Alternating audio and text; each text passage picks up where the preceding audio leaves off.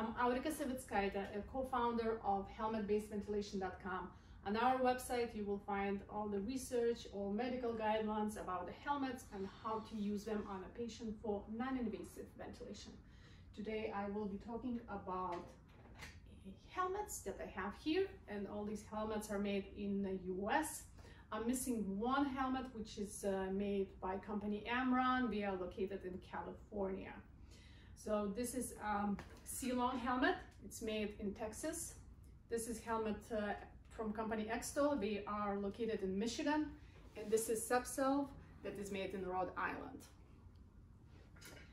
So all of these helmets can be used for the non-invasive ventilation. And I did review in my previous videos how to use them, how to connect them. But here are a few big differences. And I think those are very important, especially when you applying them on a patient. So these two helmets, the C-Long and the Extol company, they have a hard ring, as you can see. These two have a hard ring, and then we have the non-latex silicone that makes that nice seal around the neck. Now, the SUBSALVE, why it's so different, because this part is soft. So it's a little bit thicker plastic just to keep that shape, but this is actually a soft material. Now, this is why is it important, because when we put the C-Long helmet on, you can feel how heavy the ring is, and actually it's pressing on your shoulders. So for the patient, it's very uncomfortable. You have to put some padding or something to make sure that it doesn't press too hard, so patients don't get ulcers, skin ulcers. On this helmet, because of the hard ring, what is happening when we lay back, the ring presses against the bed or a pillow and it pushes the helmet forward. So then you end up having an air leak right here on this side because of that pressure. And we don't want to have air leaks here. Now, with the SUBSALVE, what is nice that when you put it on, you can lay back, you can move your head. It's not gonna bother you on your neck. It's not gonna bother in the back of your head. And also, by moving around, because of their tight neck seal, you're not gonna have a air leak. Another important information is about the C-Long helmet, and you know, this helmet was used for the studies, so we really appreciate that it was made by the company and we were able to test it.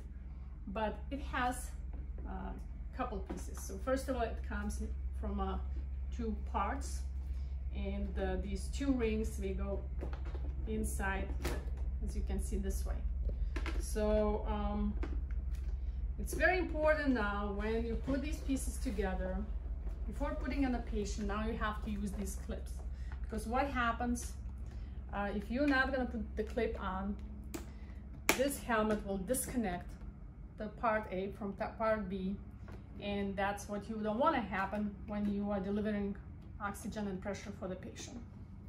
I noticed during one of the videos, when I put the clip on, it actually broke. So that's not a good thing. Another thing that actually the same with C-Long and Extol helmets is that you have to have scissors and measure the patient's neck and make the hole. I can tell you that when patient is in a respiratory distress, this is the one thing that you really don't want to fuss with and do. So you have to measure, you have to make sure you cut it very straight so there are no chances of the silicone for ripping off. And actually this is a helmet that was used in a patient, and you can see how it got ripped. And I don't know if it was cut not properly or it just the silicone was not durable. Now, with the SUBSALVE, we don't have that problem because this part is very strong. It's not gonna rip. Well, maybe it will eventually, but I can tell you that it can be used multiple times on a patient. And also it comes in sizes.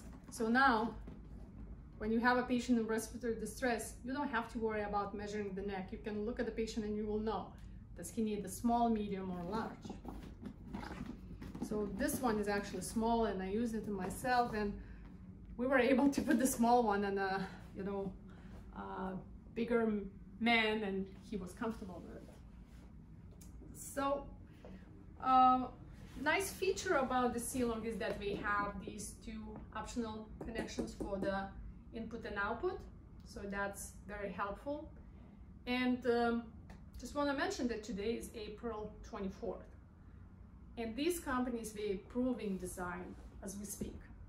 And I noticed that the SUBSALVE is responding very well to the comments that coming from clinicians, and we are able to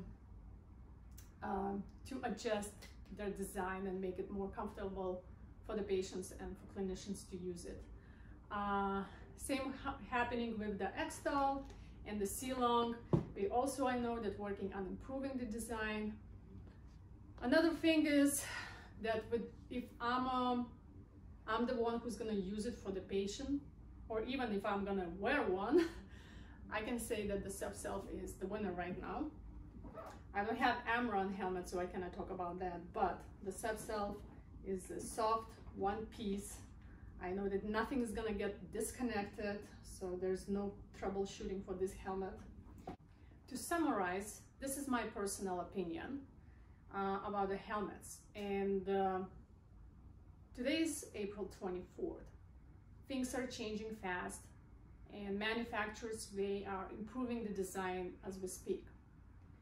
I can say that C-Long made the first helmet that was used in a hospital, and we really appreciate for that. And we already made some improvements for it. Now, I'm very impressed with other two companies that were able to jump on board and make the helmet and have the final product here available for the physicians to use. The one thing that I want to mention about the SUBSALVE, that the company owner Michael Lombardi, he worked on the helmet for the diving community for over 10 years. So it is very nice that he was able to apply his knowledge for this type of helmet that can be used in a hospital. When I will get the helmet from Amron company, I will make a separate video about their helmet, and it will be posted on our website. So all the updates about helmet designs, about new manufacturers, you will find in our website, helmetbasedventilation.com.